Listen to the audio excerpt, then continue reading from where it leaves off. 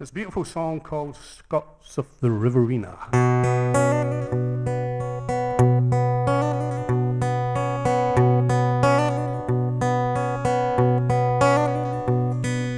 The boy cleared out to the city from his home at the harvest time.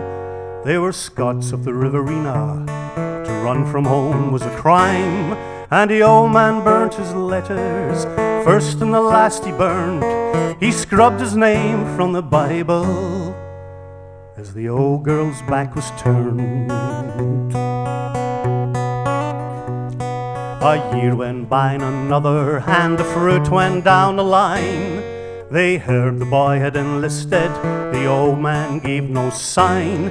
His name must never be mentioned, that farm near Gundagai, a Scot of the Riverina,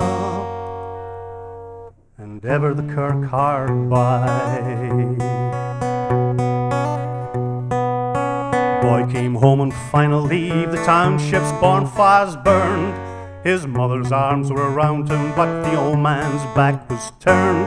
His sisters tried to sway him, till the old man raised his hand, a Scot of the Riverina, and hard to understand.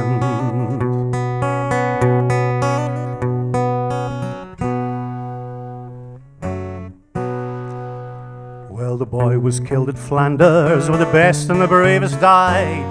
There was tears in the Graham homestead, gloom in Gundagai, and the old man ploughed at daybreak, ploughed until the murk.